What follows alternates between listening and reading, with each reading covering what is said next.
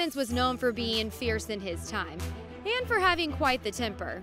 For example, that one time when he was a member of the Yankees and threw that broken bat at the Mets' Mike Piazza during Game 2 of the World Series.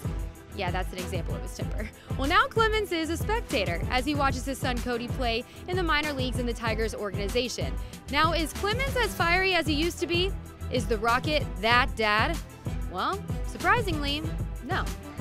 Growing up, definitely had the camera out when I was younger, but come like college and high school, you know, he just locks into the game himself. It's funny, the announcers always say, put the camera on him if I did something good, hit a double or a home run or something like that.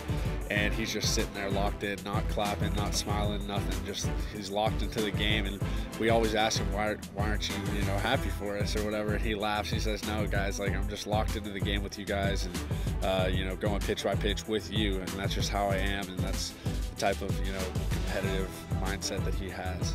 He's told us a lot of good things about spring training, just to keep your head down and compete, get better every single day and just have fun while you're doing it. Kody Clemens, a second baseman, was picked in the 3rd round of the 2018 draft. Now here in Lakeland, he is in minor league camp and is expected to start his season with the West Michigan Whitecaps. From Lakeland, I'm Brooke Fletcher.